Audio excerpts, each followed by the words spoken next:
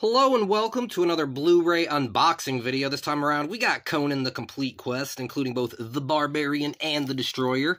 Despite actually owning these films a number of times over the years, I've never finished The Destroyer. I know it's obviously the lesser of the two films, but, hey, maybe I will finally get through it. I do enjoy Barbarian enough. Destroyer, Let's take a closer look here. Looks like all of the bonus content from the previously released DVDs is included, including some deleted scenes, the making of Sword Makers and Masters, Conan from the Vault, special effects, the Conan archives, feature commentary with the director and Schwarzenegger, and some trailers. It says and more, but I'm willing to bet there's not too much and more. Maybe like a cast filmographies or something. I don't even know if they would have carried those over from DVD.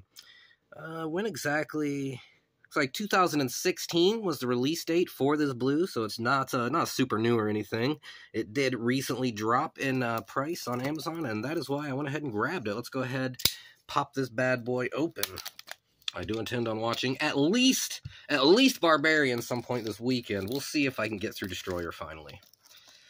Well, maybe if I can get the package open. There we go. There's one to rip the other way. Old Darth Vader himself there, looking pretty stupid on the cover. That is a terrible thumbnail to go with. It doesn't look too much cooler on the back with that headdress, but I mean, come on, what the hell? I've never noticed that his eyes are like half open there. That's horrible looking.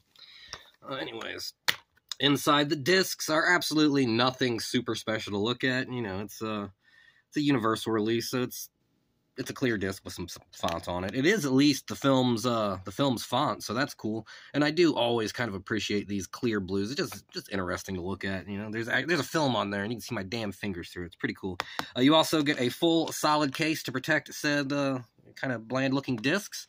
But there you have it, ladies and gentlemen. Conan the Complete Quest on Blu-ray. And like I said, some point this weekend, I'm going to check at least that first one out with old blurry-eyed Darth Vader there.